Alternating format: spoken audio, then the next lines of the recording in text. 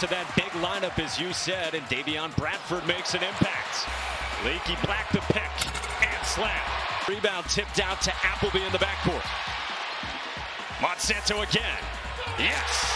And Armando Bacot on his bench right now as he searches. Underneath, it's Marsh. Bobby Clintman will back it out and hand off to Appleby. Lob up top for Marsh. A half dozen, and Tyree Appleby is steering the ship. Davis with a tough shot.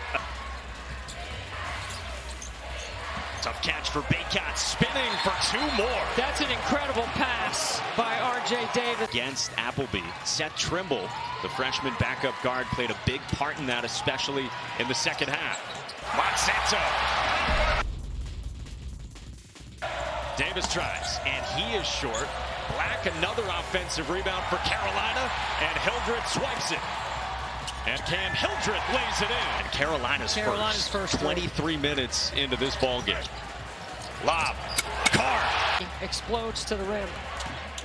Love driving to the rim. Yeah, that's a great take by Caleb Love. That's the vertical play I'm talking about. But look how quickly Wake is back at it.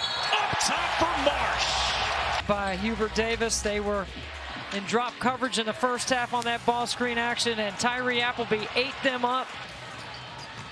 Puff Johnson on the drive with the drop-off for Bacot, and he finishes, plus the foul. 10 from the line this season.